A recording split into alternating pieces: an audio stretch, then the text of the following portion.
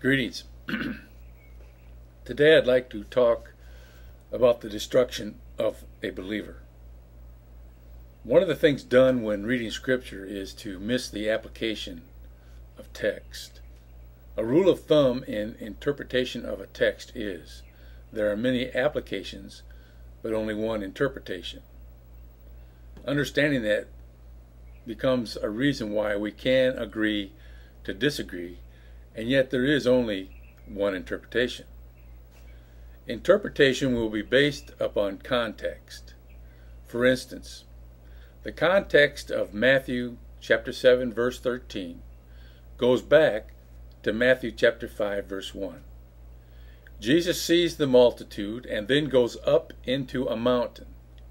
He separates from the multitude, and the disciples followed him up into the mountain. Matthew 5 says, he opened his mouth and taught them, his disciples, not the multitude, saying, this is the context of Matthew 7:13. What Jesus did was speak about the kingdom of heaven. The wrong application is to make this about going to heaven or heaven. Jesus is speaking about the kingdom, not heaven. The kingdom of heaven is applicable to the kingdom which was being offered to Israel during the ministry of Jesus. The kingdom was rejected by the nation Israel, and yet the disciples thought Jesus would restore this kingdom to Israel by waiting for the promise of the Spirit in Jerusalem. So, they are in Jerusalem, waiting for the promise of the Spirit, and the Lord restoring the kingdom to Israel. That's according to Acts chapter 1, verses 4 to 6. The context of Matthew 7:13 is Matthew 5:1, indicating that Jesus is not speaking about going to heaven, but he is speaking about a kingdom that he rules and reigns that is promised to Israel.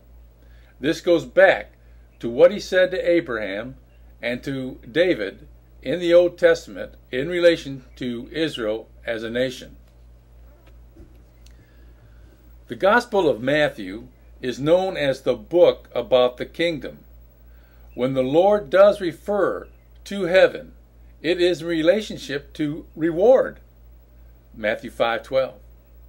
In either case, reward is the focal point for service or walk of those in the kingdom.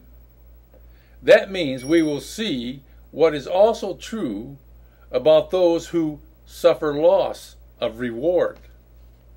Since salvation is by the grace of God, not of works, lest any man should boast, these things are about the walk of those who belong to the Lord, and not about those who might be professors of salvation but not truly saved, or who are saved that some teach will lose their salvation. That is the usual applications of this text from Matthew chapter 5 through 7. Matthew 7 starts out saying, enter ye at the strait gate. The Lord is not giving a broad picture about how to be saved or to prove a person is truly saved. This is kingdom teaching about entering the kingdom age when the Lord Jesus Christ will rule and reign on the earth for 1,000 years. Only those who belong to the Lord by grace that saves have the right to enter the kingdom age, or in fact, heaven. Jesus tells the disciples there will be few, meaning not many, that find the way that leadeth unto life. This life has to do with the kingdom age. This cannot be about the gospel of salvation preached today, because we know there are many being saved through the gospel message being preached. Yet in relation to kingdom teaching about the kingdom, there will be few who find the way to the strait gate into the kingdom age, who will rule and reign with the Lord, according to Matthew 7:14. Those who refuse the narrow way, and we're speaking about believers, those who refuse the narrow way into the kingdom will suffer destruction. The word destruction means or implies ruin or loss. It implies death.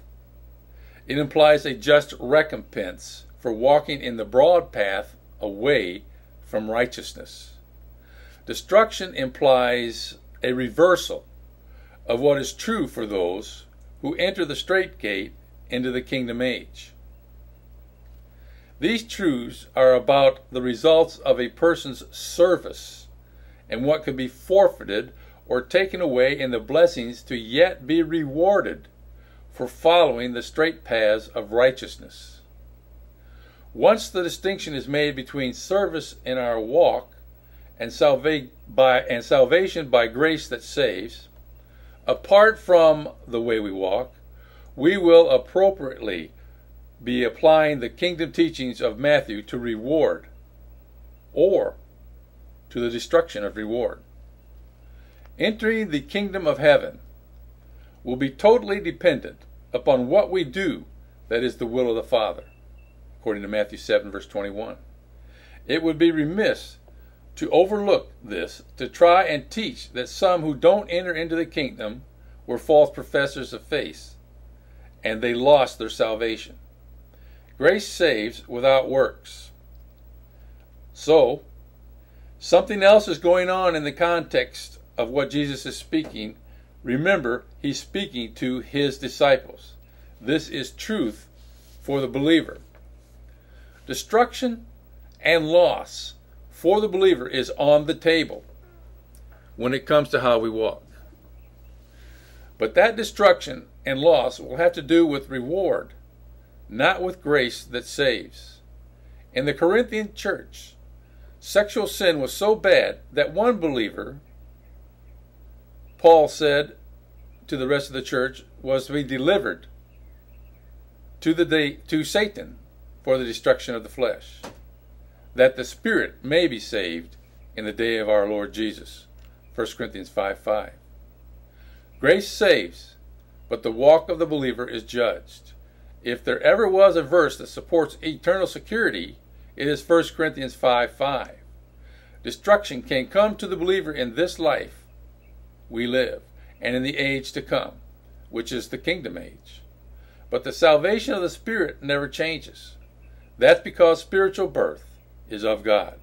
In that day, before the Lord, the believer will be held accountable for following the straight path or walking in the broad way of destruction. We could suffer loss or reversal of the things God promises conditioned upon how we walk. But Paul knew, even so, the Spirit will be saved in that day. Paul consistently admonished believers to live according to the will of the Father, or as we would say today, according to the Word of God. Or one would see the destruction of the believer. Thank you.